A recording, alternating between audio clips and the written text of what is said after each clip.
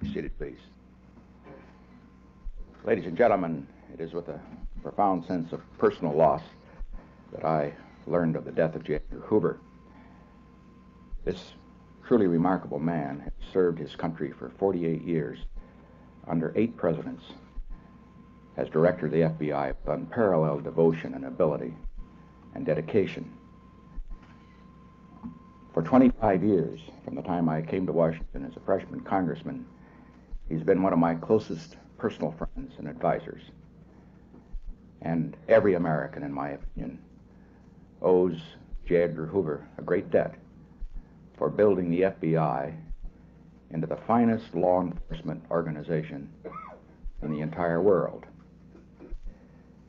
I have ordered that all flags on government buildings be flown at half-mast.